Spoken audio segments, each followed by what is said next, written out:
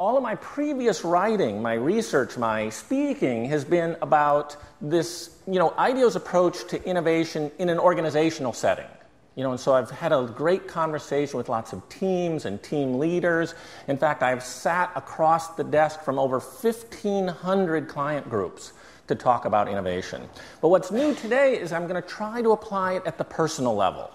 Right? Innovation made personal. I'm going to try to apply it to individuals, specifically to young, creative individuals, of which we have many in the room, whose careers and whose lives are just radiating possibilities right now. You've got so much in front of you. There's so many opportunities. I was over at Coho, the coffee shop, the other day, and they've got these pictures on the walls of what they gauge to be the most famous Stanford grads ever.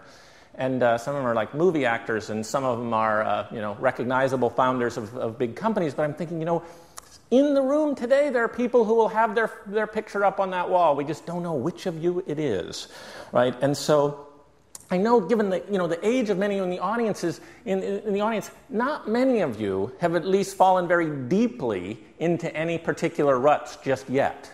But you'll have the chance to do that later. But so my message today is mainly about nurturing or building or reinforcing your creative potential, your creativity, your capacities for innovation so that they can stand the test of time. And I think both the good news and the bad news on this young at heart thing comes from Pablo Picasso, who said a long time ago, he said, every child is an artist. The problem is how to remain an artist once you grow up. Right? And I think what Picasso was talking about is that as you get older and as responsibilities start piling onto you, the next thing you know, it will almost seem as if circumstances are conspiring against you. Right? There are forces like erosion and things, and entropy that try to chip away at your creative energy. But if you're willing to work at it a little bit, you can reinforce your abilities. You can prevent that from happening, or you can at least fight against those forces as a way to stay young at heart.